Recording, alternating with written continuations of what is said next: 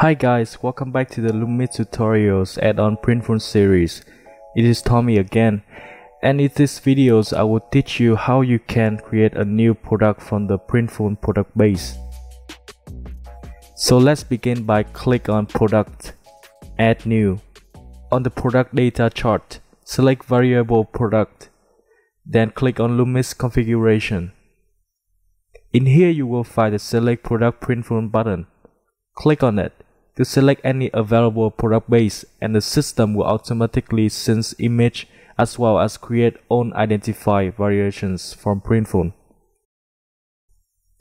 Once it's finished processing, click on Publish.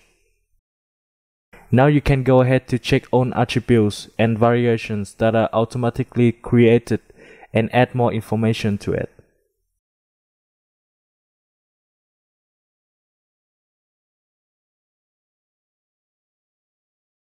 Just keep in mind that there are some information that you cannot change, like the size of the design area, because they are fixed value from Printful.